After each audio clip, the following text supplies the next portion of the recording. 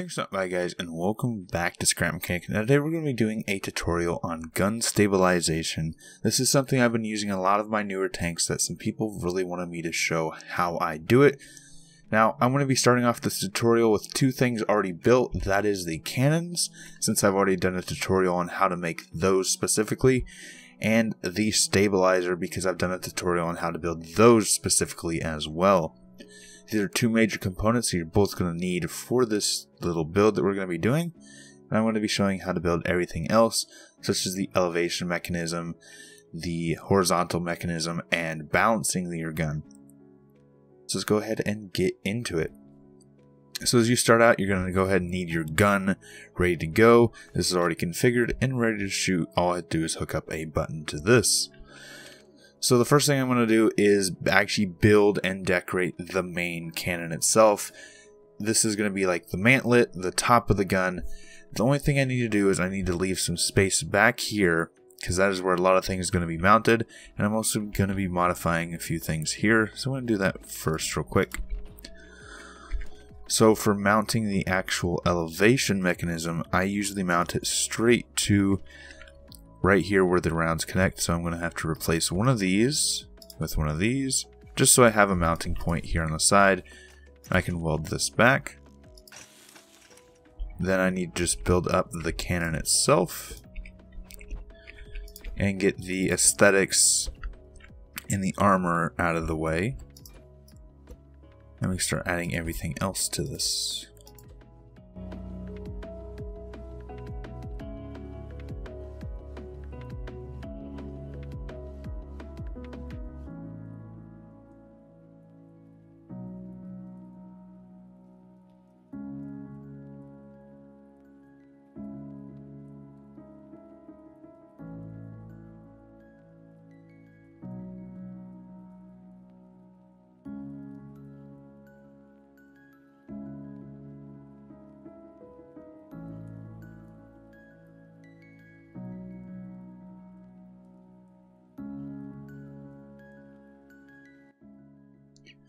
Alright, so there we go. I just put the armor itself on, a little bit of a gun mantlet, and a bit of decoration with the barrel.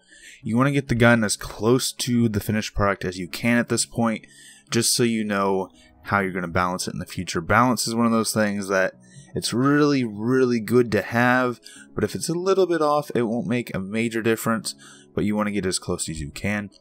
So you want to get the gun to as close as the final product as you can before you actually apply the stabilizers. So the first thing we're going to do is actually the gun elevation mechanism. Let's go ahead and grab a few pieces that we're going to need. The major ones here are pistons and your spring, because this is going to be using a suspension glitch to accomplish it.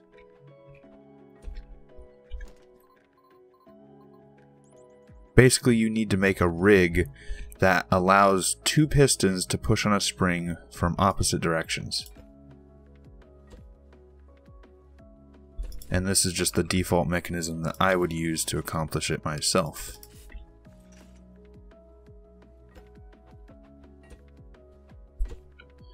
And then piston. And now when this piston extends, it's going to push against the side of that spring, which is going to cause a suspension glitch steering system, which is what will pull the gun up and down.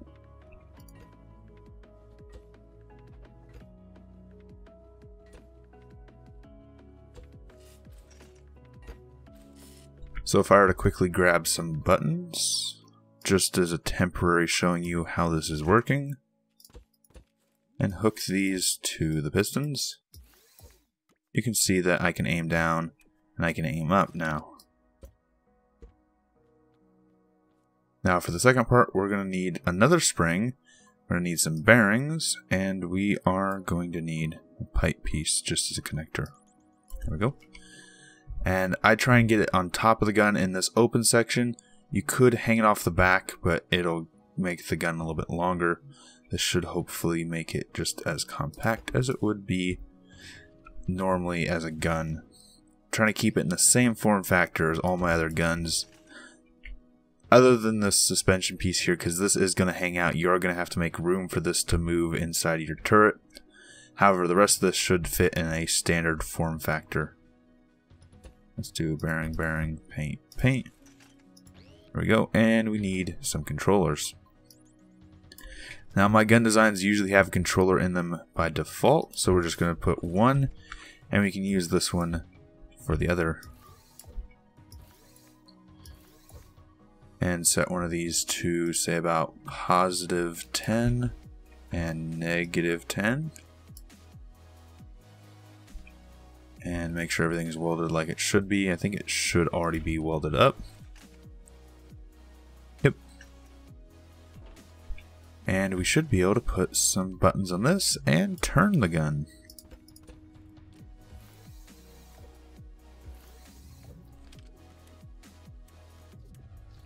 It appears that those weren't actually connected. Let me try that again. There we go. Now the two bearings should be connected. So that turns right. That turns left. Just as it should. Everything's working. And now we need to put a mounting point. Our stabilizer glitch is actually going to be attached right here. We're not going to be putting that in yet. That is the last thing, putting the stabilizer in. Now we're going to get the cannon ready to mount. So let's go ahead and grab some pipe pieces. I need this one right here. And we need to determine the actual mounting point. This is all part of balancing the gun right here. So I'm going to try that as my mounting point, and I'm going to make a quick rig to balance this on.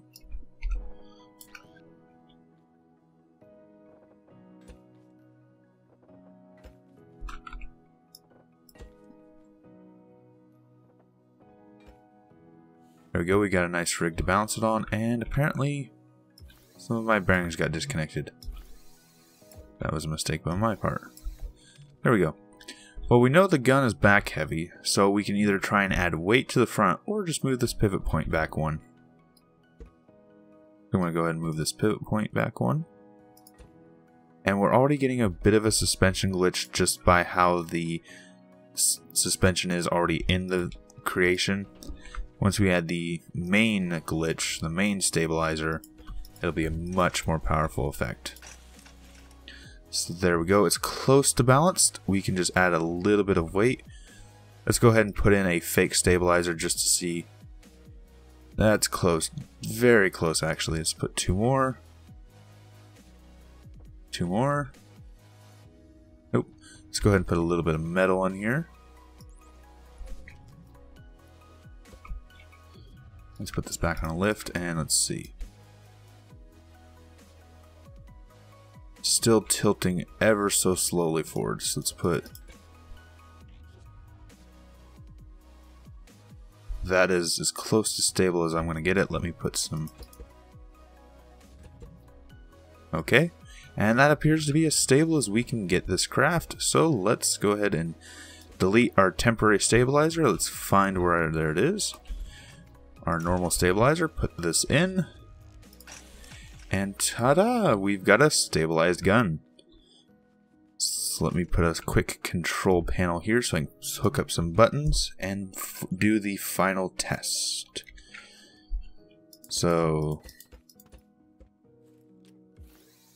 this should be left and right,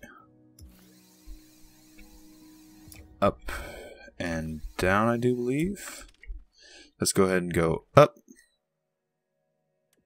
down, right, left, and there we go. I'm going to save this real quick. I always save my guns before I do a test firing just because there is the possibility of it detonating for one reason or another. Let's go ahead and just temp part. Yes, I know something exists there. And we can go ahead and fire. Fart, fart, fart, fart. And there we go, we've got a fully stabilized gun. Now, one extra step you could do is while you're balancing it, you could balance it while it's both loaded and unloaded. Preferably, I always do it while loaded because more times than not, you're going to be driving around with ammunition in your gun than you are going to be driving around with ammunition not in your gun.